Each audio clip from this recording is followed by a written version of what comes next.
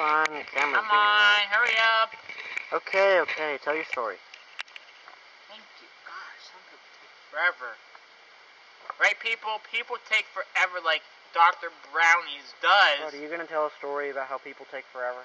Yeah. Once upon a time, back at McDowell High School, Anton used to take forever on coming up the stairs, and Anton Part 2... Oh, so this is a fictional story? No, this is a real story. No, it's not. But, then, remember that one year I tried to beat Anton by going down the wrong stairs, by going down my own shortcut? Remember that time, Anton? Yeah. And I always beat him. No, you didn't. Hey, tell him that. Tell the people that story. He never beat me. Tell the people that story. Go ahead. All the time, Dr. Come here and tell the people on the bench. Sit down. You're so obnoxious.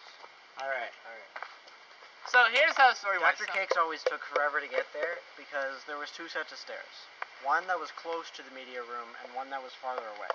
I always took the one that was closer, even though that set of stairs was farther away from the actual doors to the building that we always took. As soon as you get to those stairs, as soon as you go down the bottom, you're like right near the media room.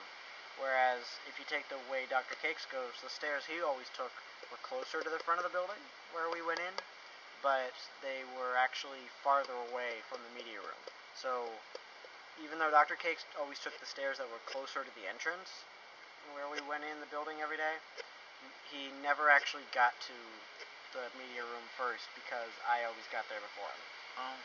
He always took forever. I did not take forever. He did. Even when sometimes I would run just to make sure I would get there way before you. But even when I walked really slow, I always got there before you. You ran? No. In school? No, I actually didn't. That was a lie. Even the rule says no running? No, that was a made up. You know what happens know what happened? What do I do to people when they run, when they break the rules? What? You're exhausting me, Dr. Cakes. Hey people, wanna know what happens when people break the rules in school and don't follow the rules in school? What happens? I'll show you. No. Get off my bench!